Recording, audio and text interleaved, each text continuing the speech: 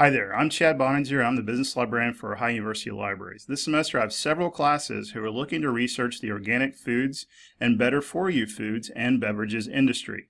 In particular, looking for demographics and consumer information for people who might eat or drink certain product categories or certain brands.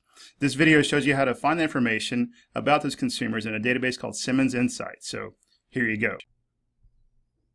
When you first arrive at Simmons, click Proceed to enter. And then we're going to change from Essentials, we're going to change it to Quick Reports because we want to create a demographic profile which is found in the Quick Reports tab. We can search by product category, so in this case we can search for juice to find listings for juices in Simmons data. Or we can search by brand, such as V8, to find specific brands in Simmons data. Another way to do this is to go in and actually browse by Simmons data and look for the product category within the Simmons data list. You can see the list is quite extensive, so it allows you an opportunity to browse to see what kind of data that Simmons collects from consumer surveys. In this case, we see that there is a listing for brands used the most. That's what the MO stands for. And we can see what brand offerings that Simmons collects data for underneath that product category.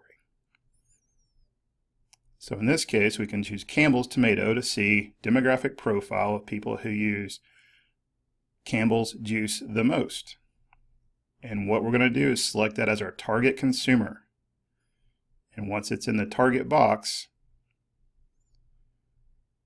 we can then click the arrow to run and see our report. This gives us a great demographic profile for people who use Campbell's tomato juice the most, including things like their ethnicity, educational level, race, income, and age, and whether they're married or not.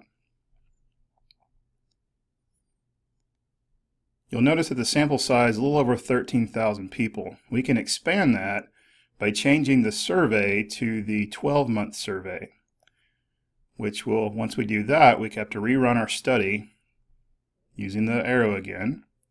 And you can see that our sample size doubled, so that gives us a little bit more data to work with should we need it.